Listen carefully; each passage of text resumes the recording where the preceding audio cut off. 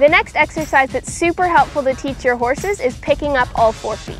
This is really helpful to start when they're younger because when you pick up a horse's foot, oftentimes it gets them a little bit stressed out. So by picking up their foot and putting it back down repetitively, it shows them that even when we pick up their foot, they're always going to get it back. This is helpful in all areas of their life because when we're at the competition, we'll need to show this, as well as when you're picking out their hooves to check for rocks before riding, and even to getting them done by the farrier.